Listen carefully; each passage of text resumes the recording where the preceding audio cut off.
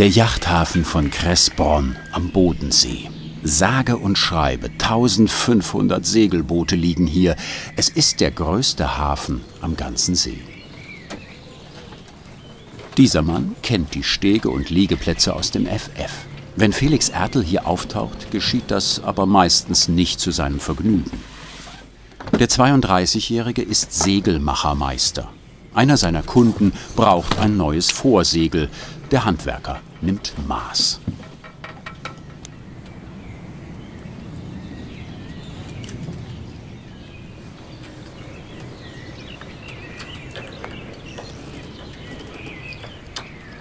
So beginnt die Arbeit an einem neuen Segel mit Zollstock und Maßband.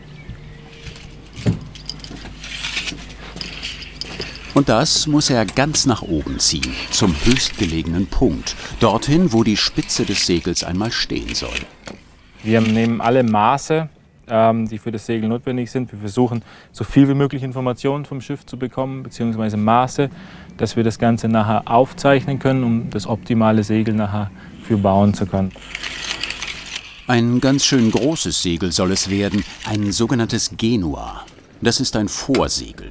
Die werden am Bug des Bootes befestigt. Es wird ungefähr die Form eines Dreiecks haben. Insgesamt 23 Maße nimmt er auf.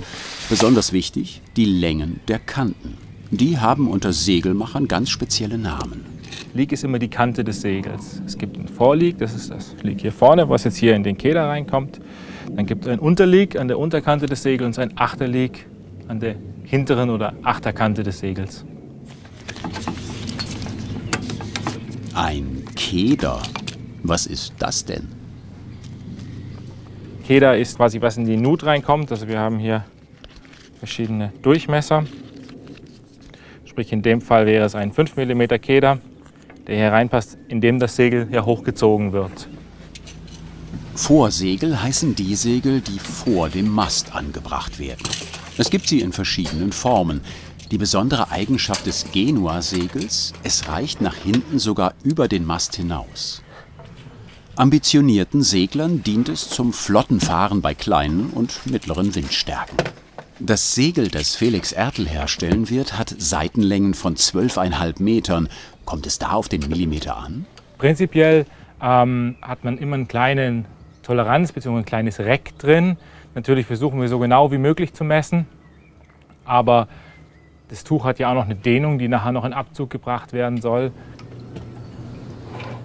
Er selbst besitzt zwar keines der Boote, die hier im Hafen liegen, aber fahren kann er sie. Ich segel selbst auch aktiv. Das ist auch der Grund, warum ich Segelmacher geworden bin. Das Faszinierende ist einfach, das mit den Elementen zu sein, also mit Wasser und Wind und in den Elementen und der Natur zurechtzukommen und einfach auch die Ruhe auf dem See zu genießen. Zeit zum Genießen, die hat er jetzt aber nicht. Heute fahren andere raus aufs Schwäbische Meer. Die Bedingungen sind optimal. Die Marina Ultramarin mit ihren 200.000 Quadratmetern Hafenfläche bleibt zurück.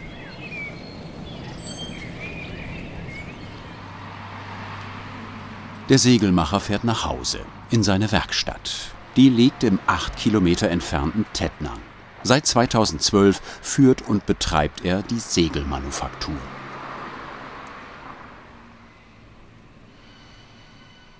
Nach dem Maßnehmen geht es an den Computer.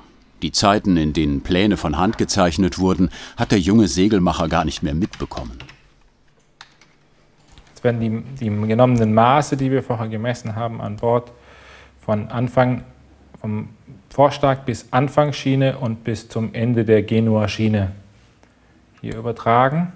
Und damit erhalten wir dann das maximal mögliche Größe des Segels und das maximal möglich große Dreieck hier in Gelb. Der Kunde möchte aber gar nicht ans Maximum gehen. In dem Fall wird das Segel ein kleines bisschen kleiner als maximal möglich. So. Die Pläne aus dem Computer landen schließlich bei einem Dienstleister, der die einzelnen Teile für das Segel zuschneidet. Der Zuschnitt ist heute computergestützt sozusagen. Und dann muss man sich vorstellen, es ist ein langer Tisch, der ist ungefähr 2,50 Meter breit und 30 Meter lang. Und auf dem Tisch wird dann das Tuch, also die Tuchrolle, das rohe Tuch, ausgerollt. Dann wird es mit einem Vakuum auf dem Tisch fixiert, damit es nicht hin und her rutscht. Und dann fährt da ein Laserschneider über das Tuch, was die Konturen von dem Segel ausschneidet. Die Einzelteile, die sogenannten Zuschnitte, sind fertig.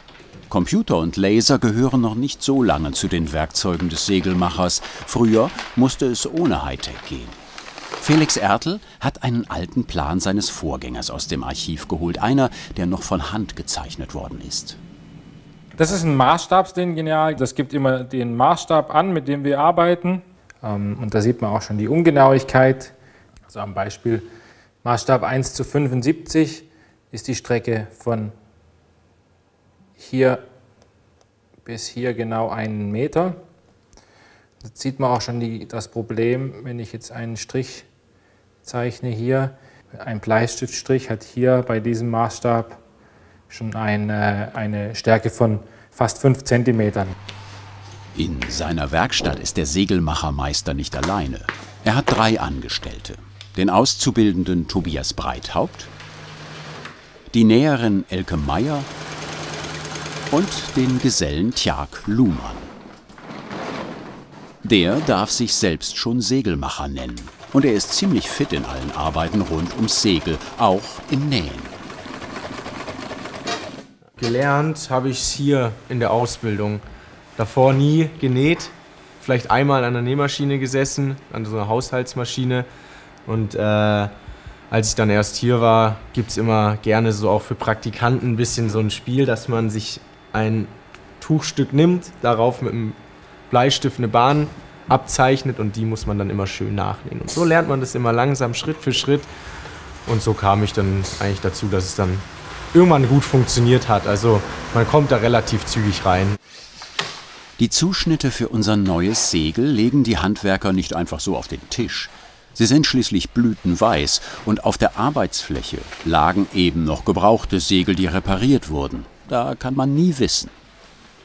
Unser Segel besteht aus 40 einzelnen Teilen. Die zusammenzufügen ist eine Handwerkskunst, bei der diejenigen klar im Vorteil sind, die selbst eine Yacht steuern können.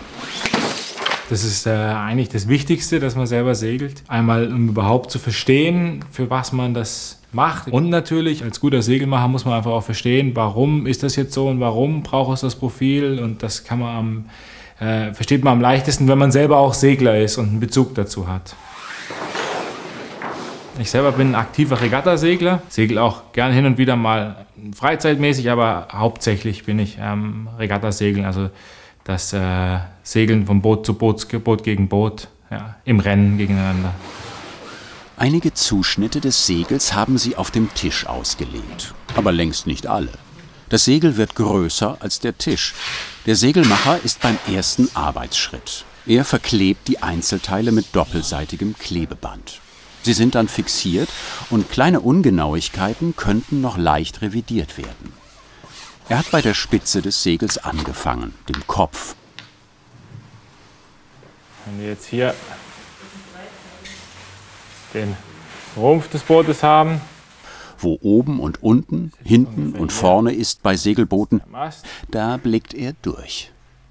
Dann haben Sie einen Großbaum. Und hier wird dann das Hauptsegel bzw. Großsegel angeschlagen. Hier vorne gibt es einen Vorstag, an dem dann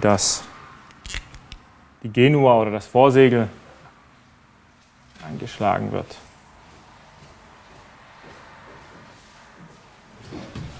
Geselle Tjag Luhmann klebt am Hals an der vorderen Ecke des Segels mehrere Lagen des Tuches übereinander. Das ist notwendig, weil an allen 3 Ecken starke Windkräfte wirken.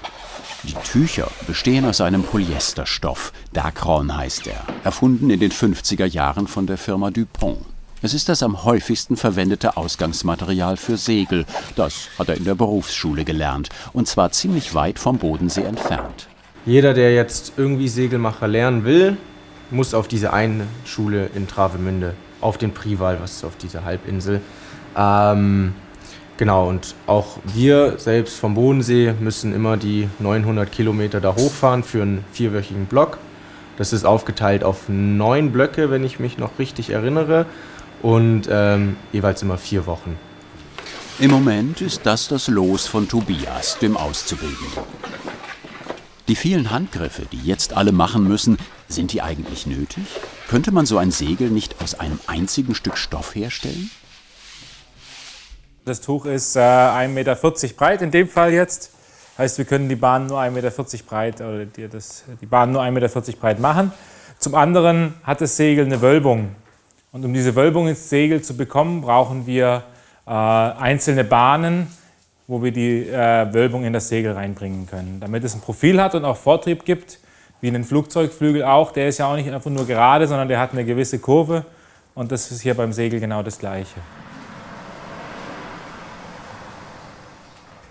Hier habe ich jetzt eine Schnur gespannt, jeweils an den Kanten. Und man sieht sehr deutlich hier zwischendrin, das ist jetzt ungefähr 3 Meter lang, dass es hier schon eine Wölbung hat von um die 7 Millimeter, die dann nachher diese Wölbung im Segel erzeugt.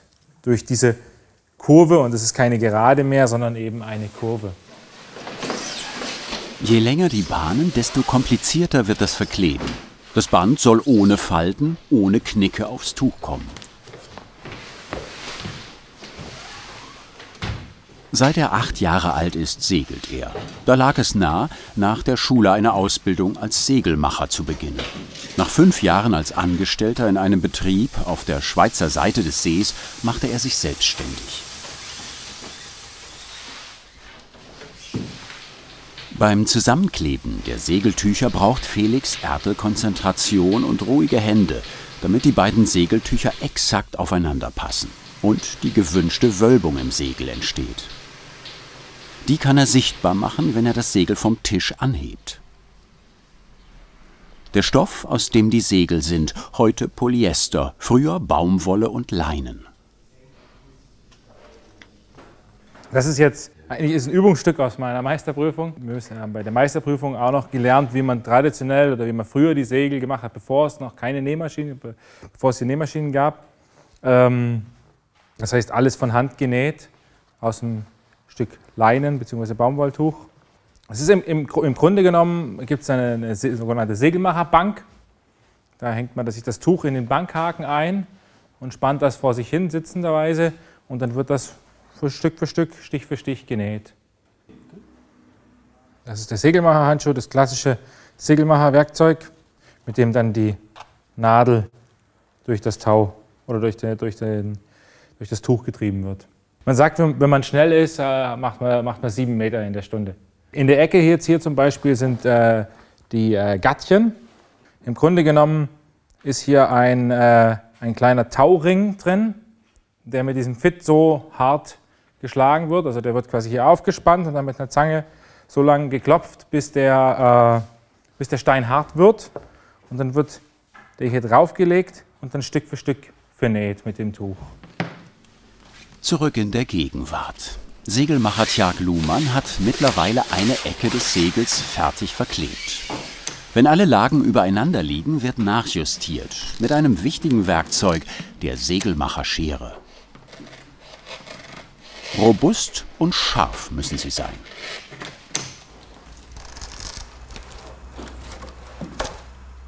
Das ist immer ein schöner Spaß hier. Für die 3 Ecken des Segels haben Segler und Segelmacher ganz spezielle Namen. Vorne am Mast, zwischen dem Vorlieg, was auch vorne ist, wie es schon heißt, und dem Unterlieg sitzt der Hals. Dann hinten zwischen dem Achterlieg und dem Unterlieg, die Ecke, ist das Schothorn, so immer die größte Verstärkung. Und oben am Kopf ist dann die Kopfverstärkung. Und die vernäht er jetzt. Mit einer großen, breiten und leistungsstarken Nähmaschine. Viertelkreise und Achtelkreise nähen, nichts für Anfänger. Tjag Luhmann ist in Tübingen aufgewachsen und dann wegen seiner Ausbildung an den Bodensee gezogen. Seit 2 Jahren ist er Geselle und gut angekommen in seinem Job. Es ist nicht einfach nur, man kommt ins Büro am Morgen, sitzt da seine 8 Stunden ab und geht abends wieder, was einfach gar nichts für mich war oder ist.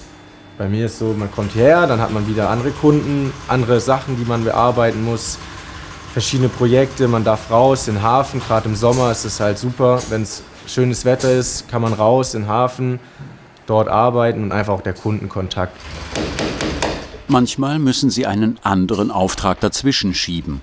Dieses Segel wird in ein paar Tagen bei einer Regatta gebraucht. Der Kunde wünscht bis dahin eine Änderung. Felix Ertel soll 2 Sichtfenster einbauen. Aber hätten die nicht von vornherein mitgeliefert werden können? Das Problem ist meistens, dass die Position sehr individuell ist. Also es kommt darauf an, wo die jeweilige Person sitzt. Ich sitze ein bisschen weiter vorne, eher unten oder eher oben auf dem Boot. Und von daher macht Sinn, erst das Segel ohne Fenster auszuliefern. Dann kann der Kunde die genaue Position anzeichnen und dann das Fenster reinzumachen. Es ist ein teures, sogenanntes Laminatsegel. Es besteht aus 3 Lagen, die übereinander geklebt wurden. In der Kernschicht verläuft ein hochfestes Gewebe aus Kohlenstofffasern. Sie geben dem Segel bei geringem Gewicht eine hohe Festigkeit und Formbeständigkeit. Es wird vor allem von Regattaseglern benutzt. Die Sichtfenster sind schon vernäht. Jetzt schneidet der Segelmacher das alte Tuch weg. Fertig. In der Werkstatt ist ein Gast aufgetaucht. Einer, der häufiger mal vorbeikommt. Jochen Frick, der ehemalige Besitzer. Bei ihm hat Felix Ertel das Handwerk gelernt. Ich habe dann sehr aktiv gesegelt in der verschiedenen olympischen Klassen und kam dann nachher zur Segelmacherei. Aufgrund meines Hobbys. Wollte ich eigentlich gar nicht. Wollte jemand helfen in der Segelmacherei und da wurden dann 10 Jahre draus. So fing das bei mir mit an, also mit der Segelmacherei. Das war 1972. Heute bastelt er an einem Segel für die Enkelin, während Felix Ertel mit dem nächsten Regattasegel kämpft. So wie er arbeiten heute etwa 10 Segelmacher rund um den Bodensee mit modernsten Materialien. Der Vorbesitzer hatte mit Naturstoffen andere Sorgen. Baumwolle musste man trocken segeln. Das dehnte natürlich ohne Ende, überhaupt dann, wenn sie nass waren. Dann ging das auseinander und das Profil war dahin eigentlich. Und dann musste man sie wieder trocken segeln, damit die nachher wieder in die Form kamen. Das war eine mühsame Sache eigentlich. Die durfte man auch nicht nass irgendwo verpacken, stockten natürlich auch. War es schwierig. Wie das für seine Enkelin machte er früher alle Segel selbst und von Hand. Es war noch nicht so wie heute. Es wurde noch am Fußboden aufgerissen. Das Segel hat die Profilgebung, hat man selber machen müssen. Heute wird das alles mit Plotter gemacht, mit Computer, das ist alles vorgerechnet. Das war noch eine völlig andere Art der Segelmacherei. Am nächsten Tag nehmen sie die Arbeit an unserem Genua-Segel wieder auf. Tjag Luhmann und Felix Ertel kehren zurück zu dem Fahrtensegel. Die Stärke des Tuchs 250 Gramm pro Quadratmeter. Da gibt es natürlich enorme Unterschiede. Das fängt ja an von der kleinen Jolle, sage ich jetzt mal, die auf dem Bodensee segelt, bis hin zur Superjacht, die irgendwo auf dem Meer unterwegs ist. Und dementsprechend müssen die Tücher natürlich auch angepasst sein. Vom, sag ich mal, Optimistentuch ist das leichteste, hat 140 Gramm pro Quadratmeter, bis hin zum Tuch, was über 500 Gramm pro Quadratmeter hat. Jetzt vernäht er die Bahnen, die sie gestern verklebt hatten. Und zwar in 2 Hälften. Von der Spitze des Segels nähen sie zuerst alle Bahnen bis zur Mitte zusammen. Dann die andere Hälfte von der Mitte bis zur unteren Kante. Alle Nähte zusammengerechnet sind mehrere 100 Meter lang. Schließlich bleiben 2 große Teile übrig. Wir haben jetzt die ganzen Bahnen geklebt und zusammengenäht. Und jetzt sind wir so weit, dass wir die 2 Teile des Segels mit der letzten Naht zusammenbringen können. Und das wird ein Spaß, denn die beiden Hälften des Segels sind schon so groß, dass sie zusammengerollt werden müssen. Die letzte Naht ist immer die mühsamste. Das einzige Mal, dass es die Segelmacher mit der kompletten Fläche des Segels zu tun bekommen. Tjag kommt nicht alleine klar. Den unteren Teil des Segels müssen sie zu zweit zusammenrollen. Jetzt liegen sich die beiden Hälften des Segels gegenüber. Die letzte Naht ist lang. Gerade jetzt hier der untere Teil, wo eigentlich somit das größte Profil ist, also der größte Bauch im Segel, ist es so der anspruchsvollste Teil. Also soweit man nach oben geht, also weiter nach oben hin, ist einfach der Bauch immer weniger, also das Profil auch. Und da ist es deutlich leichter, die eine Bahn an die andere zu bringen. Und über so eine lange Distanz das genau und an diesen Strich und an die Gerade ranzubringen, ist einfach relativ mühsam und man muss da ziemlich genau arbeiten, weil man sonst später, wenn man das Segel anschlägt oder hochzieht am Boot, solche Stellen, wo man nicht korrekt geklebt hat und genäht hat, einfach stark sieht. Jetzt bloß keine Fehler machen.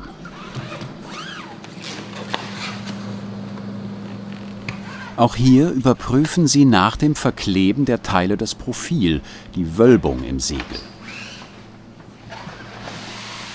Und dann schieben sie das 12 Meter lange Segel rüber zur Nähmaschine. Tjag hat eine ganz lange Naht vor sich und rechts und links zieht das Gewicht des aufgerollten Segels. Zum Glück hilft ihm die Maschine. Gerade wenn man so schwere Segel hat oder schwere Stoffe, ist es so, dass man bei dieser Maschine, wie auch bei den anderen, bei der da vorne, Unterstützung wie so ein Puller hat, der einfach mitzieht bei so schwerem Stoff, wo man dann nicht selber so viel Zug geben muss, und der hält das Segel in der Spur. Es ist nicht sehr einfach am Anfang, also gerade so lange Nähte kriegt man zu Anfang seiner Ausbildung nicht schön hin. Also da klebt man, dann hält man sich das hin, dann sieht man wieder, oh, da bin ich ein bisschen weg vom Strich gegangen, da muss ich wieder dann die Bahn runterziehen. Also sowas kommt dann ziemlich häufig vor. Aber man macht es meistens mit kleinen Segeln, wo man wenig Profil drin hat, und übt sich da so ein bisschen ran. Je weiter Tjag mit der letzten Naht kommt, desto mehr ragt das Segel über den Tisch hinaus. Azubi Tobias hilft ihm. Und dann hat er die lange Naht geschafft. Das Segel hat jetzt seine endgültige Größe. Am Chef geht der spezielle Moment vorbei. Er pflegt den Kontakt zu den Kunden. Herr Geseke, wir waren heute Morgen bei Ihnen an Bord und haben das nochmal angeschaut, beziehungsweise haben die neue Schiene jetzt montiert. Genau. Also Bemüht sich um Aufträge. Und einige davon drehen sich nicht um Segel. Tjag repariert eine Persenning, eine Abdeckplane. Und Näherin Elke Meier hat auch eine Persenning in Arbeit, aber die ist neu. Der Segelmacher muss an mehreren Stellen Mängel beheben. Hier konkret ist jetzt einmal hier vorne eine Öse ausgerissen und das Gummi ist auch in dem Fall dann abgegangen. Da werden wir dann eine neue Öse einschlagen. Aber das geht fix.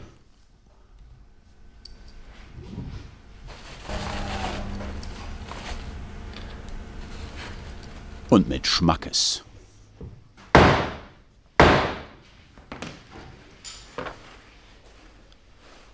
Die reparierte Persenning bringt er gleich zurück in den Hafen.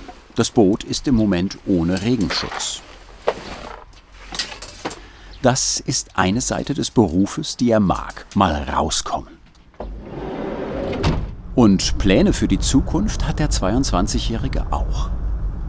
Im Raum steht, dass ich den Meister machen will.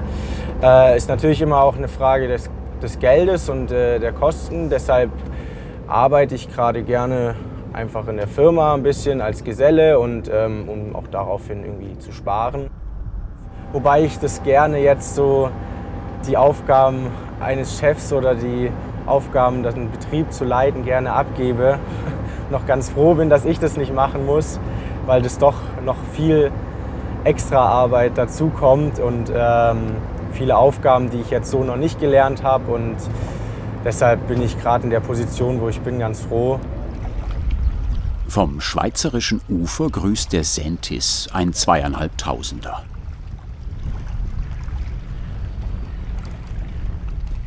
Der Yachthafen von Friedrichshafen. Bevor Tjag die Persenning wieder befestigt, muss er noch einen Teil des Vorsegels tauschen. Eine Segellatte. Das sind Leisten, die die Form des Segels verbessern. Die neue Latte hat noch nicht die richtige Länge. Sie besteht aus Kunststoff, der mit Glasfasern verstärkt wurde, sogenanntem GFK.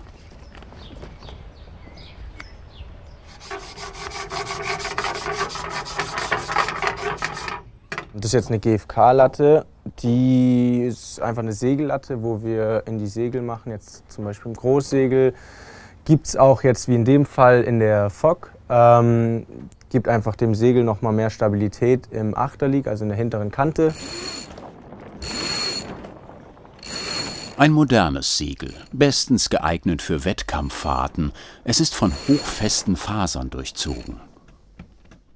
Das ist ein Foliensegel, wo es 2 Folienlagen gibt. Die eine Lage liegt auf dem Tisch, dann werden die Fasern im Kraftverlauf auf das Segel gebracht. Dann kommt wieder eine Folie rauf und dann wird das Segel getempert oder gebacken und so halt ein super stabiles, leichtes Segel. Dann bringt er die Persenning an. Stattdessen ein bisschen Boot fahren, das wäre was. In der Hauptsaison, wo man gerne segeln würde, kommt man selber gar nicht so viel dazu, weil man einfach so beschäftigt ist mit dem Ganzen im Betrieb und selber Sachen holen und sowas. Aber ich segel auch, wenn ich dazu komme, in meiner Freizeit. Jetzt kann wieder Regen kommen. Für Tjag geht es zurück in die Werkstatt nach Tettnang. Zurück zum großen Vorsegel, der Genua. Zurück an die Arbeit, die jetzt schon 3 Tage in Anspruch nimmt. Nachdem das Segel komplett zusammengenäht ist, kümmert er sich jetzt um die Ränder. Das ist das Liegband, was aus dem gleichen Tuch, also aus dem Dacron ist, wie das Segel. Dieses Liegband kommt jetzt an die Kanten des Segels, einmal ans Unterlieg und ans Achterlieg, also an die untere Kante wie auch an die hintere Kante, und ist einfach ein Schutz dafür, dass das Segel hinten nicht ausreißt. 30 Meter Liegband knicken, das geht in die Arme. Dann vergrößern sie den Tisch, so gut es geht, mit vollem Einsatz.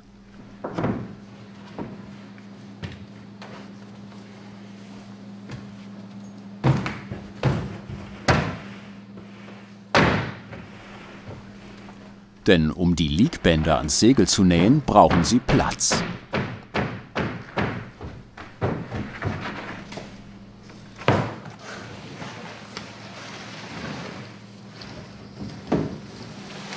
Das Segel drehen sie so, dass sie mit der Nähmaschine an den hinteren Rand kommen, ans Achterlieg.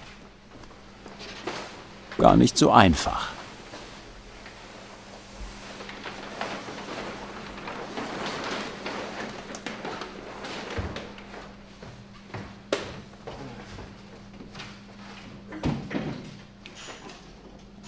Am Achterlieg wird eine Leine mit eingearbeitet.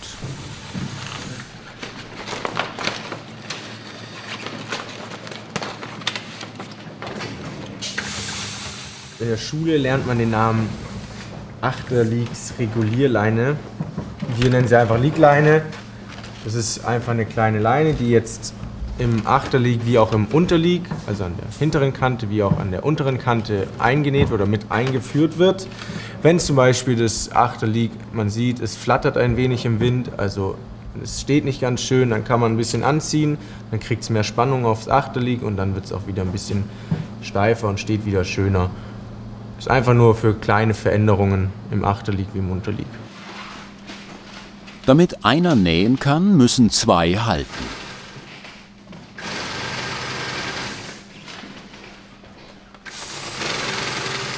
Das Segel muss mehrmals neu ausgerichtet werden. Danke.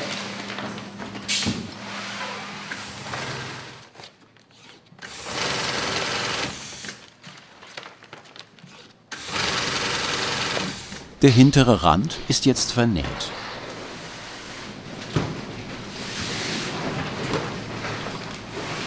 Die Handwerker richten das Segel neu aus, damit sie die nächste Kante bearbeiten können. Es ist das Vorlieg. Das ist komplizierter zu fertigen als die beiden anderen Ränder, weil hier das sogenannte Kederband angenäht wird. Dazu sind einige Vorbereitungen nötig. Zunächst wird das Segel am Tisch fixiert, dann eine schier endlose Latte angelegt, die ganz exakt liegen muss. Besser? Das ist ziemlich gerade.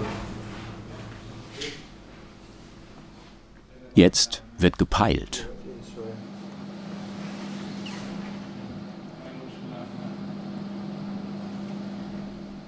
Dabei kommen typische Segelmacher-Werkzeuge zum Einsatz. Wir haben jetzt hier verschiedene Werkzeuge. Also einmal ist es das Straggewicht. Das ist zum Beschweren der Straglatte. Und das ist nämlich das zweite Werkzeug, die Straglatte hier selbst. Das ist quasi ein langes Lineal, mit dem man aber auch Kurven eben perfekt anzeichnen kann. Und um das dann in Position zu halten, wird dieses Straggewicht verwendet. Dann haben wir den Pricker. Das ist quasi ein Dorn, mit dem wir was fixieren können im Tisch. Entlang der Straglatte zeichnet der Segelmacher eine Markierung an.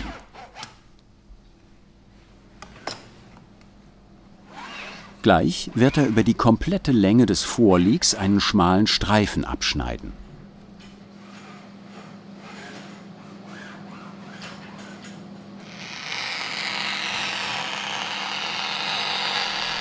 Es ist genau die Breite des Kederbandes. Das ist jetzt der Keder, der auf das Segel draufkommt.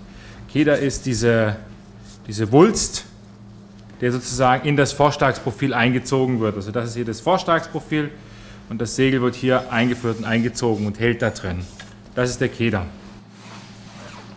Das Kederband wird ans Vorlieg geklebt. Damit ist die ursprüngliche Dimension des Segels wiederhergestellt.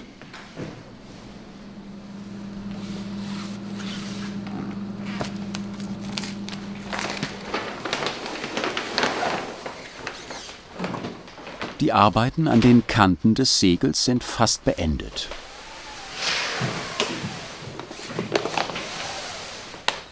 Das Kederband muss nur noch vernäht werden.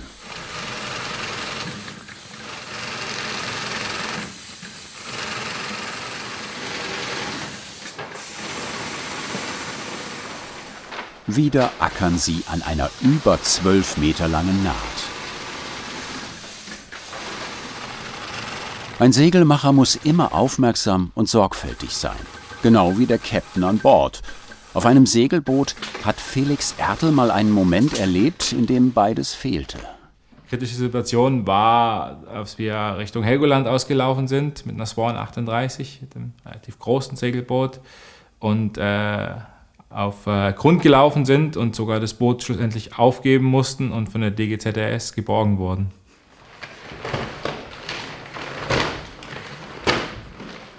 Alle Kanten sind vernäht, aber fertig ist unser Genua-Segel noch nicht. Es fehlen noch einige Handarbeiten.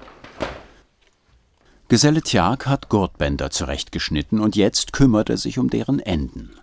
Wir machen es einfach gerne so, dass wir diese Kante hier, wo wir abschneiden, nicht mit dem Heißschneider abbrennen, weil dann es einfach eine viel zu feste Kante gäbe und die halt einfach auch nicht schön aussehen würde. Deshalb schneiden wir es mit der Schere und schützen einfach nur vor dem Ausreißen oder vor dem Aufdröseln, das mit dem Klebeband.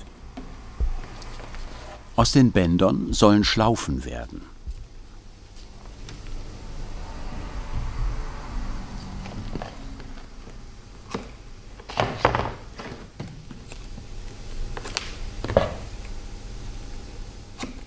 Der Gurt kommt hier nachher rauf und wird so rumgelegt.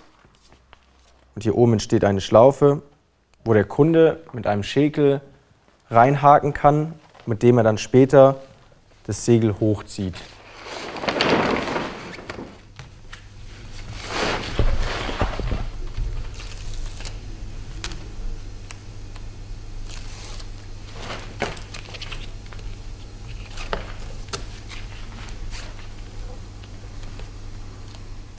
Nach dem Kleben wird genäht, wie immer. Für die Maschine kommt es jetzt ziemlich dicke. Wenn man die richtige Nadelstärke drin hat, schafft die auch locker nochmal, wenn man nochmal 2 Gurtbänder rauflegen würde, würde sie auch noch durchgehen.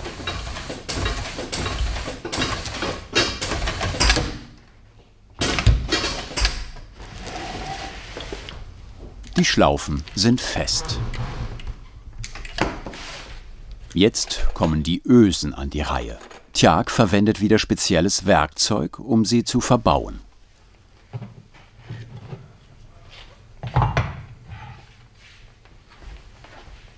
Das ist ein Locheisen, womit wir zum Beispiel, wenn wir so eine Couch oder Öse ins Segel pressen wollen, erstmal ein Loch schlagen müssen. Gibt es in verschiedenen Größen, damit du nachher die Öse dort durchstecken kannst und dann verpressen. Die Öse wird am Schothorn eingesetzt, also an der hinteren Ecke des Segels.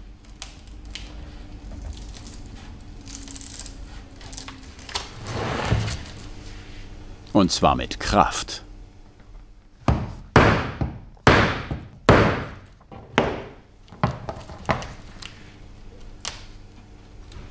Durch die Öse wird später eine Leine laufen, die das Schothorn mit der sogenannten Genua-Schiene verbindet.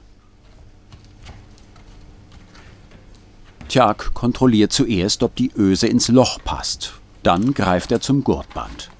Das ist jetzt einfach nur eigentlich dafür da, dass die Kante, die ich hier gerade rund abgeschnitten habe, dass die jetzt hier nicht irgendwie ausfranst. Kommt jetzt hier als Schutz ein Gurt drüber, den ich jetzt hier rumwickel, einmal an die Kante lang. Und der wird später mit in der Öse festgepresst und kann sich dann auch nicht mehr bewegen.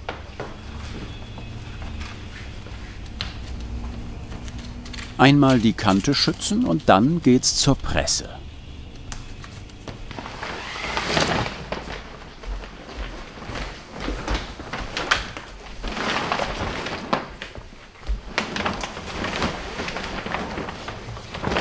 Die fügt Ober- und Unterseite der Öse mit einem Druck von 20 Tonnen zusammen.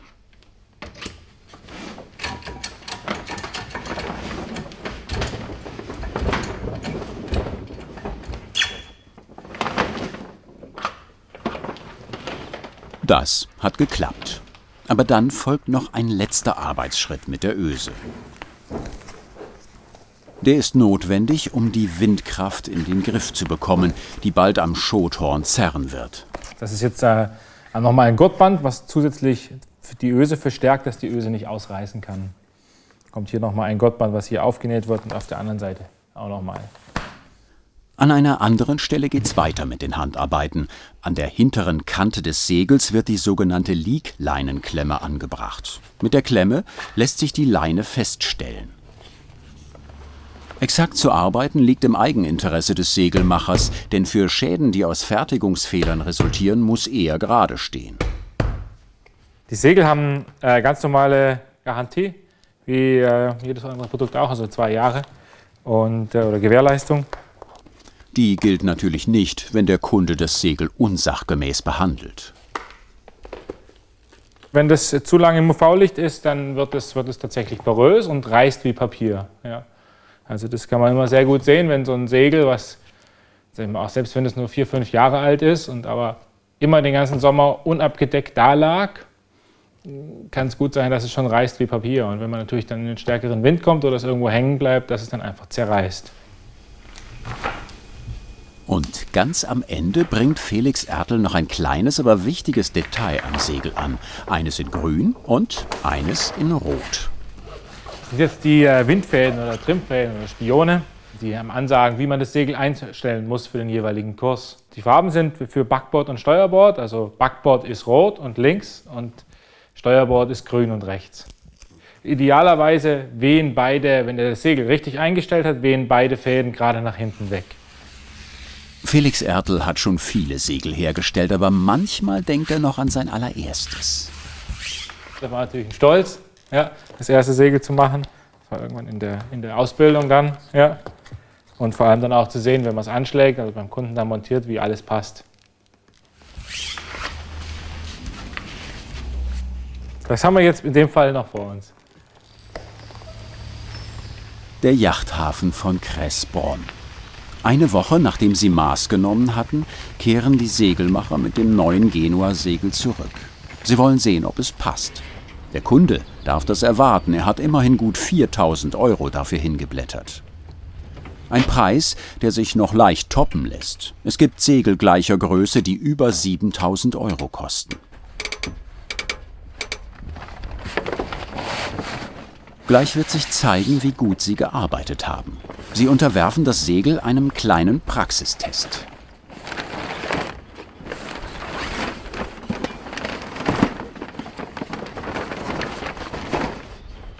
Jetzt schlagen wir das Neusegel vorne am Schiff an. Einmal den Kopf hier oben und den Hals hier unten. Der wird einfach in einem Schäkel festgemacht, wo nachher das Segel dran hält. Fertig? Ja, alles fest. Gut, ich ziehe hoch.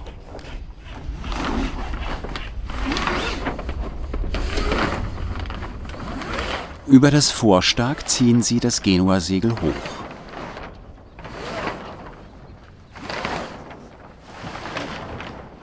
Die Maße scheinen schon mal zu stimmen. Aber viel mehr können sie hier nicht testen, weil es schon im Hafen zu stark weht. Machst du den Bändel noch vorne dran? Kurz Ja. ums Vorstag. Warte.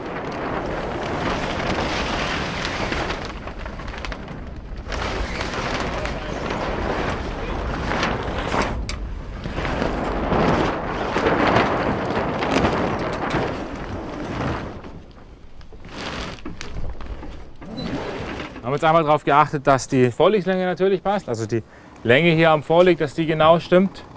Damit das Segel zum einen richtig einrollt, aber auch von der Länge nicht zu kurz ist. Und natürlich ganz wichtig die Position des Schothorns. Also da, wo die Schot angeschlagen ist, die muss ja so sein, damit man es optimal trimmen kann. Passt alles wunderbar. Die Arbeit ist abgeschlossen und das Segel passt. Und weil sie wissen wollen, wie sich das Segel im Einsatz verhält, fahren sie raus. Eine kleine Runde drehen auf dem See.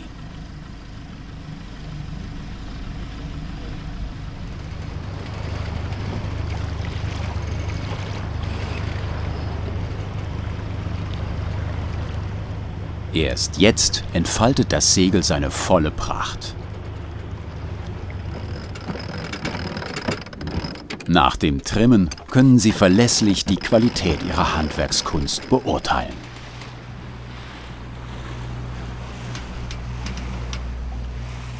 Das ist jetzt hier das Achterlieg und das Unterlieg und da trifft es das Schothorn. Und diese Position muss in Relation zu der Schiene gut passen. Heißt, es darf nicht zu tief sein, dass es nicht auf Deck aufsteht, aber es darf auch nicht zu hoch sein, dass es noch gut trimmbar ist. Und so ist es jetzt optimal, vom Winkel her ideal, um das Segel perfekt einstellen zu können. Bessere Wetterbedingungen sind kaum denkbar.